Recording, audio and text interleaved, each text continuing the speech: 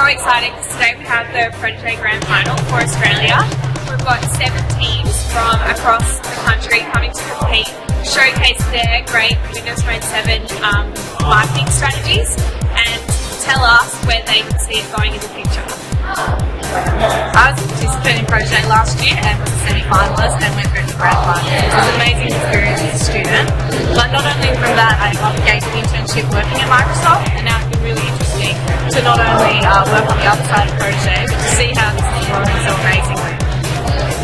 We're just really happy that we got the opportunity to do something like this, because I certainly didn't think that there would be something at universities that would open us up to an experience such as this.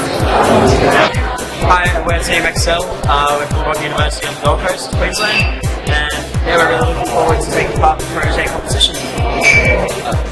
Used to working on university projects and having in real life means that it actually meant something rather than just a grade, you know, it's actually important.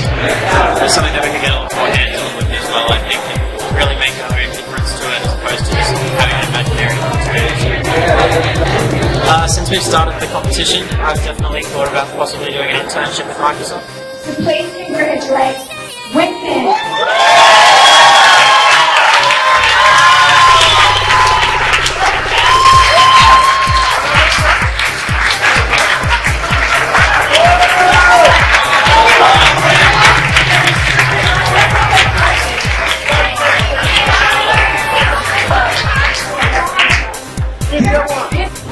Today I was lucky enough to be inspired by some amazing students working on some innovative ideas around Protege 2011.